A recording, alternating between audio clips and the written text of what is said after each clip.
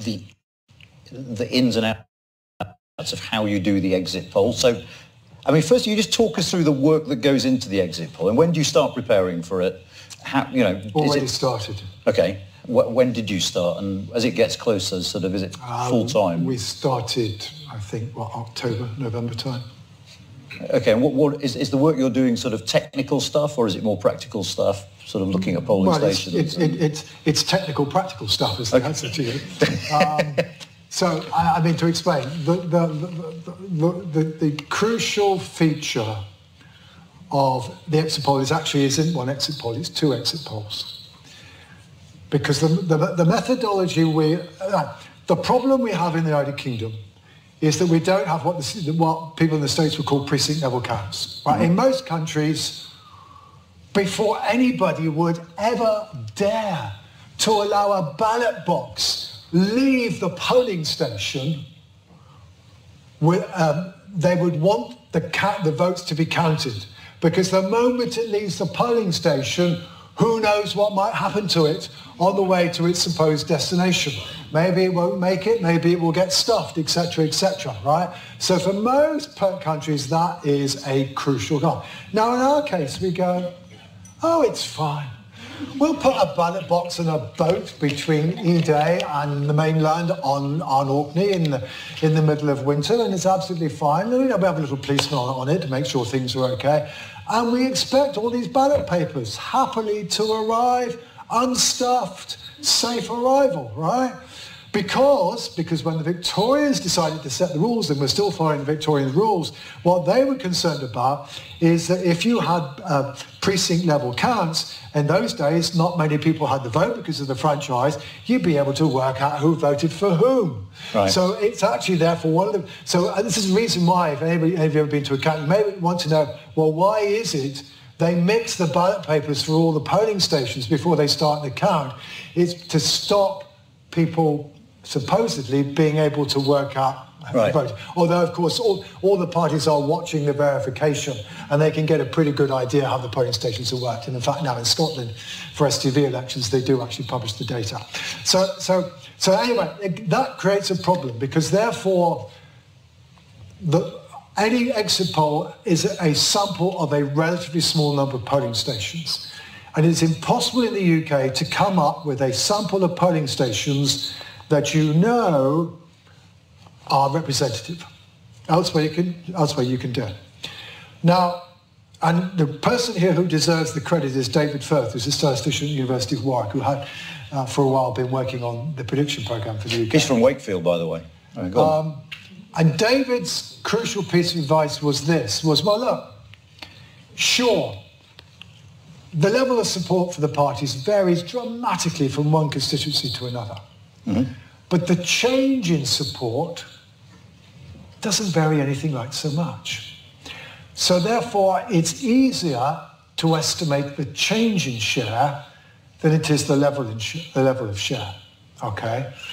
And that, so long as you then model the data thereafter, which is what we do, pretty much any sample of polling stations will do. But of course, what you therefore need is information on how that polling station voted at the last election.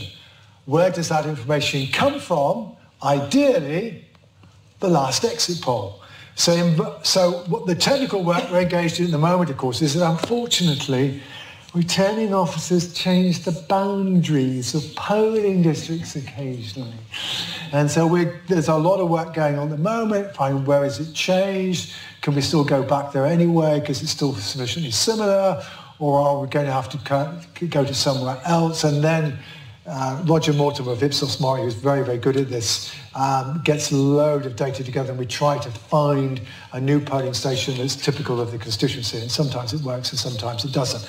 So the point, therefore, why we're already doing preparatory work is that work of, has the polling station, well, first of all, is it still the same polling station, or if they move the polling station, can we still put interviewers outside there, and has the polling district changed significantly or not? And then also, we may also want to do some work adjusting the sample. That's the kind of work that's going on at the moment, and it's kind of really detailed nose-grinding work, but it's crucial. And how big is your team then? It sounds like there's a huge amount of preparatory work. So how big is the exit poll team? Well, I mean, on the analysis side, 1, 2, 3, 4, about half a dozen of us. But most of the work at this stage is being done by myself and 2 or 3 people in Ipsos. Okay, this is actually the question I really want the answer to, which is at what time do you have your number, and how many people know before 10 o'clock? We get data continuously throughout the day. All right. I'm usually, I mean, the data do move, but basically Labour voters come out somewhat later. But usually we pretty much know what's going to happen by 2 o'clock in the afternoon. And you never text me? Because I hate to disappoint you, and then I could end up in jail for doing so. Right? It's against the law to publish any information based on how people have actually voted before 10 o'clock on polling day. So the answer to your second question, as few people as possible, as late as possible, because we basically don't want it to leak. And we go, I mean, there are all sorts of security procedures which I won't go into, but one thing I will tell you is I do not have this on polling day. Once we go into the exit poll room, nobody who has access to the data has this, and we give them all to a BBC producer. And the only call that anybody is allowed to accept is to their partner saying, "I'm terribly sorry, but I've just thrown our baby into the river." And that conversation has to take place in front of a witness.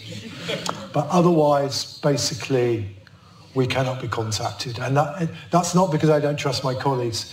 It's because it's protection, because I, therefore, am always able to say, because occasionally things do, shall we say, circulate rather more widely than desirable in the last 15 minutes or so.